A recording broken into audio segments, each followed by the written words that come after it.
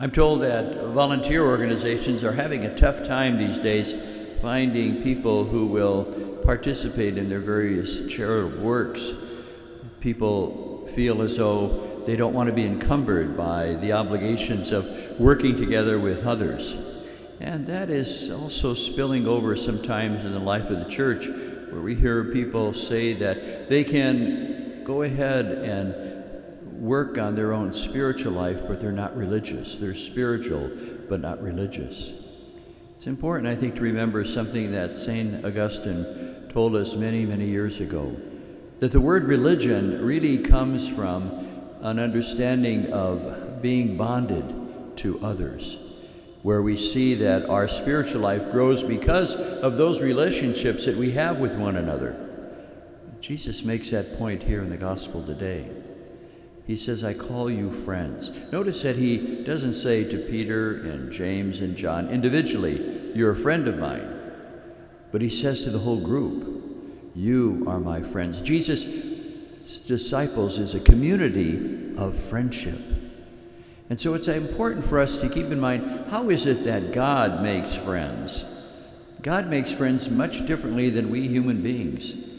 God makes friends of people who sometimes are a very difficult reputation. Jacob, who tricked his brother Esau out of his inheritance. David, who was a murderer and adulterer. Solomon, who went into idol worship. God looked for ways in which he would reach out to people, in fact, who were not either good or also like God.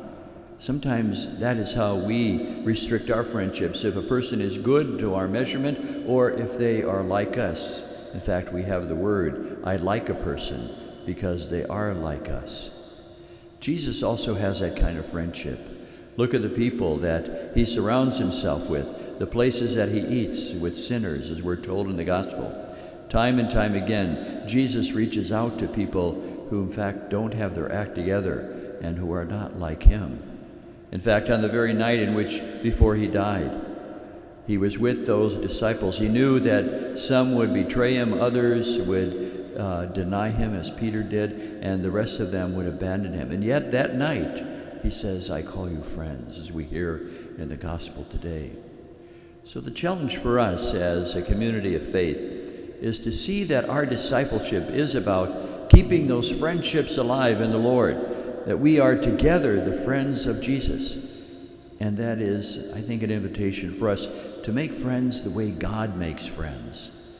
To have those friendships, not just of people who are like us or that we like, or people who are just good, but realizing that we're all together as sinners in this community of faith, this community of friends, and to have that kind of friendship with God that in fact spills over into our relationships with others.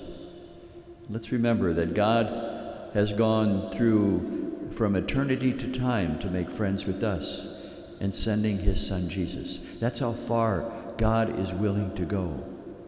So too, we must also make sure that there are no boundaries, no barriers to our making of friends within the community of faith.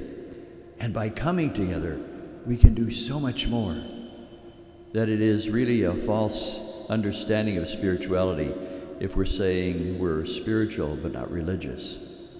For spirituality bears fruit in the friendships that we make, the friendships that we make with each other and with Jesus, who binds us together. That's the true understanding of religion. Those who are bound together in the friendship of God.